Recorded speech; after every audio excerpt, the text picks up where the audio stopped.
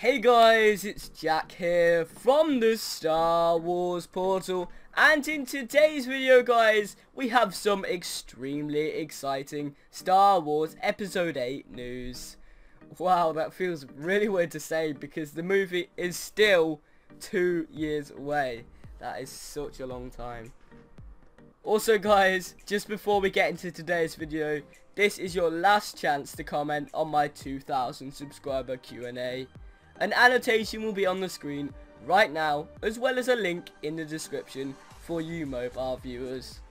Anyway, with that, let's get straight into today's video. Recently, the British tabloid The Daily Mail have revealed several set pictures from the set of Episode VIII at Pinewood Studios in London, where the film is currently in filming.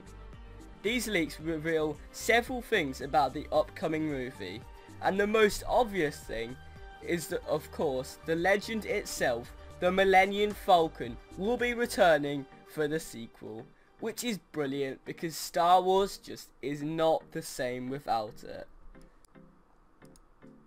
In a couple of the other pictures, we can see that the Millennium Falcon is parked nearby a very clearly rocky and green-filled landscape. I believe the planet that this is on is Ankh-To, which is the ocean-filled planet that Luke Skywalker exiled himself to at the end of The Force Awakens, as the rocks and the grassy landscape match up with the island they were on. I could be completely wrong, and it could be Takodana, as that looks somewhat like it too, but I think that Ankh-To is a safe bet, as that is a location that Rey and Luke will be at the beginning of the movie. We know that Ankh-To was the location of the first ever Jedi Temple, and we do actually see it in the movie as Rey climbs the steps to find Luke Skywalker. In one of the set pictures, we can see what looks like a huge decaying tree. In my opinion, I think that this could almost certainly be a Force sensitive tree, just like the one that was planted at the Jedi Temple on Coruscant during the Clone Wars. It would make sense that a Force sensitive tree was planted there, as it is the original Jedi Temple. There were two other set pictures which have left me completely puzzled, as they look nothing like we have ever seen in the Star Wars universe before. But then again, none of the leaked Episode VIII pictures thus far have really looked like anything we're familiar with.